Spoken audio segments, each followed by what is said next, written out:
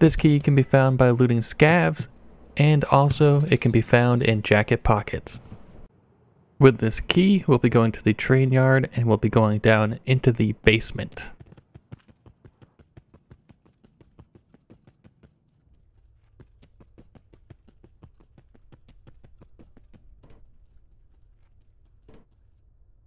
Now inside there will be 4 ration supply crates, 1 medical supply crate, 1 toolbox, and 1 technical supply crate, as well as some loose loot.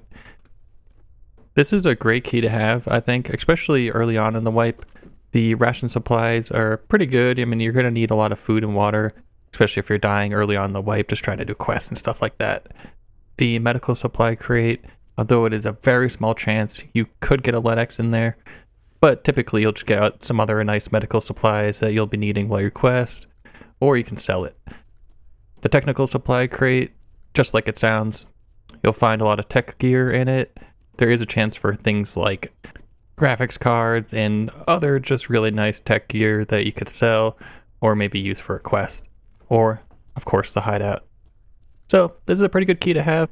I definitely recommend holding on to it if you do find it, or if you can get it for a good price on the auction house, I would definitely recommend grabbing it.